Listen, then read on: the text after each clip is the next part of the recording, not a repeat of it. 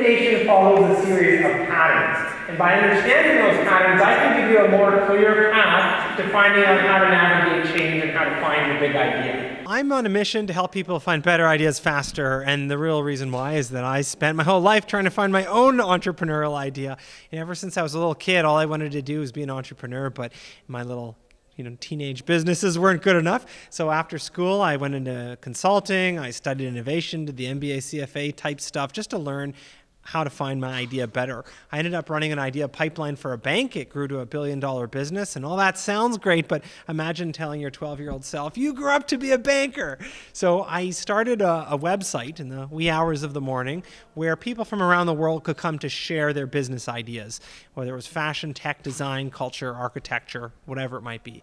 And I hope some trend hunter in South America or a trend hunter in Europe would submit an idea that could inspire my own. But fast forward in time, and there were a ton of us diving into this. So we've had a couple billion page views from 100 million people.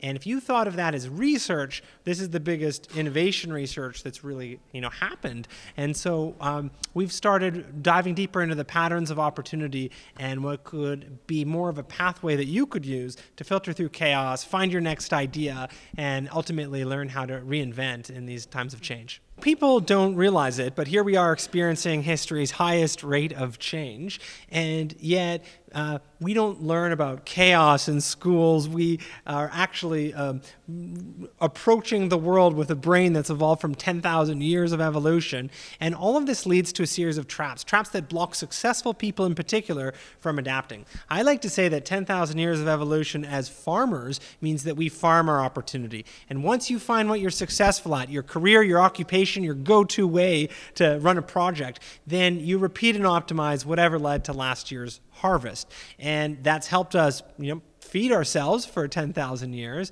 but actually in a time period of change, there are a lot of pitfalls to that. And I can show you dozens and dozens of companies that failed to adapt for that very reason. Kodak invented the digital camera in 1975. By the 90s, they put out a website where you could share pictures of your face with your friends, but let's get out of that business. Smith Corona invented grammar checkers, spell checkers, the laptop word processor. They spent a year selling computers and decided, no, let's focus on what we're good at. Let's be the best typewriter company in the world. Blockbuster Video was a pioneer in online video streaming. They had 3 chances to buy Netflix for $50 million, but they didn't. And obviously we know where they've gone. And I can go through so many more examples where you start to see that successful people and teams are victim to 3 traps. The traps are that we become complacent. We lose that hunger we had when we were first out of school. We become repetitive. We do what happened before instead of trying something new, and we become very protective of our ideas. We assume we're correct. We create fortunes. We attribute our fortune to that idea, and we're not really as open to whatever the next generation or the next customer has to say. So in Better and Faster, what I've been really diving into are how do you combat those traps, and what are the actual patterns of opportunity that we've learned from studying so many ideas at Trend Hunter. You have a lot of reasons that people become more complacent, protective, and repetitive. But the next generation of engineers, of responses to the RFPs, are becoming a lot more integrated. I gave an example today of PCL, where my uncle-in-law, Dean, Dean Shrub at PCL, has been talking about the new hospitals that are being built, which are all technologically integrated, and that RFP is no longer just for a building, it's actually to create patient care at a much different level. And I think that the question you need to ask yourself is, what exactly is it that you're trying to do? Are you building a building? Are you paving a road? Or are you solving a different need? And the more that you push yourself, there are critical questions that you can ask that would lead you to better understand how your construction business could evolve.